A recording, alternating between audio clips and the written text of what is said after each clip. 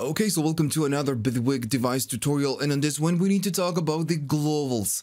It's a very simple thing, but it's a little bit weird, and you might never use it in your life because maybe you didn't know that it existed, or why using it, or why how to use it. But now you will know, and it's very useful. It's just a very useful thing. So I'm gonna go and just bring it. And again, this is a modulator, right? So I'm gonna go and say that I want to bring that globals. So globals. So with the globals, you get three different things, and they do three completely different things. You get the fill, the AB, and the play, all right? I'm going to start with the most simple one, which is going to be the play. So the play, it means that this one will start when we do play. And when we stop, it's going to stop. So notice I do play, it goes white. And if I stop, it goes blue or light blue. So maybe I'm going to say, or you could assume that, all right, so I'm going to go and do some modulation right there. So I'm going to go and play and notice that it's going there. And when I stop it, it's going back. So this is very useful with some, some applications. For example, when you have a synthesizer that is very noisy. So when you're stopped and it's still producing noise in the background, you can just, kill the volume or kill the noise with the play. Right? That's maybe one of the applications that you can do. And I actually have the perfect example of this. Let me just turn it off. I'm going to go and bring the DX7. This is from Arturio.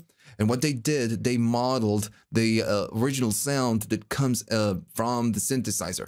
And you can actually see the sound. If I go right there, of course, I need to introduce some volume. Notice that is the volume. Notice all the noise, the low noise. And that's just noise. When you compress your tracks, and you do everything else, you can notice some noise in the background. And this is what this is. It's everything, all the low floor noise being hyped. So the fill can help you out right here. So I'm gonna go bring the globals, and I'm gonna say, all right, so by default, the volume is gonna be down, but as soon as I do play, I really want you to do something like this on the volume, just go up in volume. And notice that now we have no noise, but as soon as I do play, we get the sound. And when I stop, we stop and there's no noise. If I disable this one, we are gonna get that noise, supposedly. Oh, we get, because of course the volume is down, but as soon as I put it normal, we get the noise, which sucks, right? So this is, again, one of the applications of the play in globals. Oh, no noise. Okay, so that's fine. Let me just delete this. So I'm going to go back to the polysynth. And another usage of this is that you can control your other devices, your modulators, and you can control them when you're playing. Let's say, for example, I'm going to go to the classical FO, right? So I'm going to go over there and I'm going to say, when we do something, we're going to be constantly going up and, up and down, or maybe just up. And now the synthesizer is going up the whole time. And again, this might, produce some background noise. It depends on the synthesizer. So what you want to do, maybe I want to say, okay, so the amount is going to be 0. By default, we are going to make just do no modulation. But as soon as I do play, I want the modulation to begin. So I'm going to go and do play, and this is going to start. And as soon as I stop, it's just going to kill that one. Now, of course, right now, I'm just giving you the amount example, but you could do the rate, you can do the phase or other modulators, right? Main point is that it will do something when you play. Either you will start or you will kill the modulation. This is what the plate is. Now, then you have the other modes, and these ones are a little bit different. Now, I'm going to go and just remove this. Okay, so the fill is pretty much the same idea, but it's a global control. And maybe you didn't know that this existed. If I go right here to the top, you have a play button, and notice that you have a bunch of options. One is going to be called fill, used by operators. And you think, what the fuck? What is this? So right here, if you pin it, you can pin it right here. What you can do with this one, you can toggle on some modulators, or you can toggle off, and you toggle them globally. Yeah. It's okay. So let me just give you the same example. Right now, if I do some playing, there's no modulation, right? But what I want to do, I want to go and do a 100%. So we do have a modulation, right? But maybe I want to do an A/B, or I just want to disable some of the modulators while I'm mixing or, doing an arrangement. So I'm gonna go to the fill, and I'm gonna say that when I turn the fill on, this modulation is just gonna shut up. I'm gonna turn it on, and it's killing it. That's the whole point. So if you have 4 different tracks using, with synths or whatever, and you're using some kind of modulations, and at one point you want to kill them or you want to modify them, because right now we are just going 100%, but maybe I can do just a little bit. Just by, clicking the button on and off, it's going to change the nature of that modulation. And this is going to listen pretty much to everything. So if I go right here and just duplicate this one, we're going to get the same sound, of course. But this one, I don't know, it's going to go faster, whatever. And I'm going to go and put this one in the left, this one in the right, so we can, hear the difference. And maybe again, this one is just a little bit too, let me just kill it right here. This is a natural sound. But maybe it's just, all of this is just too much, right? So what I'm gonna do, I'm gonna go again to the fill, and I'm gonna say, you know what? I just want a little bit less. I'm gonna go right here and do the same. I'm gonna do the fill and do a little bit less. So by default, it's gonna be this weird sound. And just by clicking one thing, we're gonna change the nature of all the modulators linked to the fill. That's the whole point. That's why you get it. Right. Easy, right? Easy, and it's actually pretty useful, because sometimes you just want to make some changes and you want to make them on the fly, and you're just changing a lot of different tracks, a lot of different modulators or just properties at once. It's just impossible, but now you can with the fill.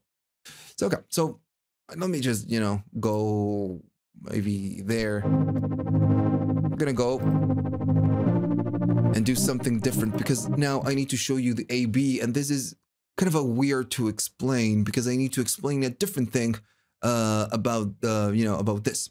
If I go to the help, it says global crossfade modulators, blah blah blah blah blah blah blah blah.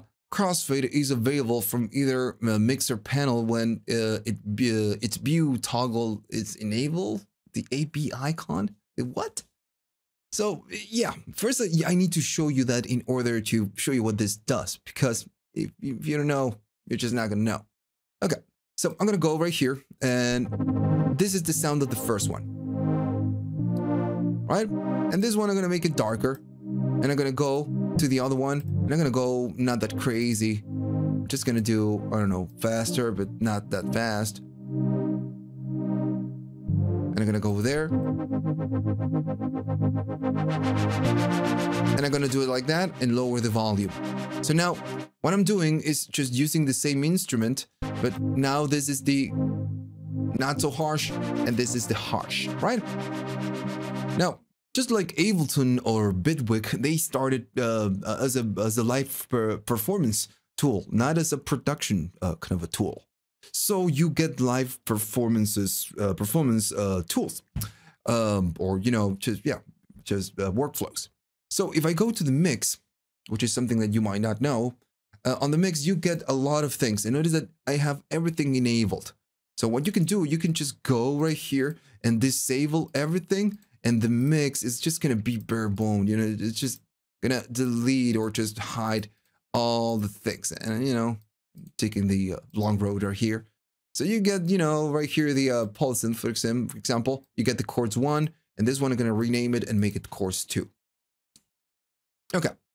So right now, we have 2, right? The 1 and the 2. Cool.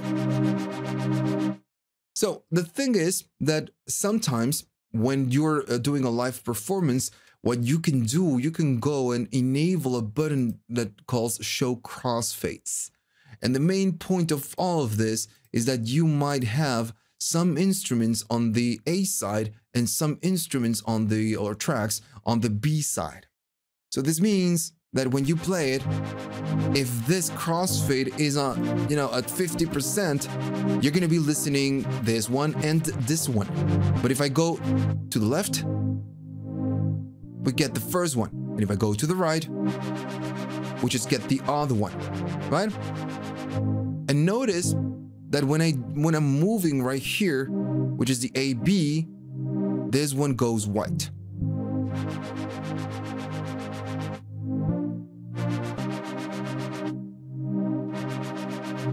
All right. So the main point of the modulator is that whenever you go A or you go B, you can change the behavior of something that is happening right here. So, for example, I'm gonna go and I'm gonna say, okay, so when we go to B, I want to kind of introduce or just ramp up the volume, right? So I'm on A, right? I'm not doing anything. We get the same sound. Now on B, if I go to B, we don't get it just right away. We start crossfading, and now the filter is gonna start slowly going up. Before, it was just, all the way in.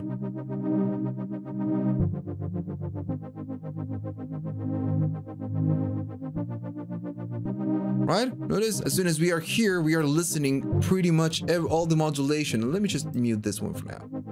We are listening to this. Now I'm gonna go and say we go brighter as we go towards the B side, and hopefully you're understanding this. Notice we get the same thing, and as I go up, we get more because that's what the instruction we are providing to this one. So what this means is that when you go to the A, do something, and when you go to the B, do something, and the amount is going to be controlled by the crossfade. Now, of course, you can do, you can even control this one, maybe it's too fast and you want kind of a slow introduction. Okay, so I'm going to go and use time. It's kind of a too fast, or maybe I'm going to go slow right there. And as soon as we crossfade more to the B side, I'm gonna be ramping this up like crazy. Okay, so we are on the A side, we just get this one. And as soon as we go to the B, we get more of the B. But if I go more and more, we're gonna get more. Now, maybe it's just way too much. But that's the whole point. Now, you might not use this in your life because, again, this is a live performance tool. If you use it for a live performance, I mean, Bitwig, this is useful. This is very useful. But if you don't use it, you just use it as a production, environment. Maybe it's just not that useful. But you get it. Now you know what it does. Now you know what it is, and that you might never use it in your life, or maybe that you're gonna use it the whole time. All right, so that's it. That's the globals. The fill, very useful kind of a thing to turn off and turn off, or do whatever you want on a more global scale. And the play, we will do something only when you do the play on the transport, and the AB is for the CrossFit. So, okay, so hopefully you learned something on this one, and you understood everything. Hopefully. And remember to like and subscribe, because if you just don't like and you don't subscribe, the channel dies. And if you don't like how would I know that you like these videos and you want more, right? Just go and just do like. And remember to check Patreon as well. So okay, so see you on the next one.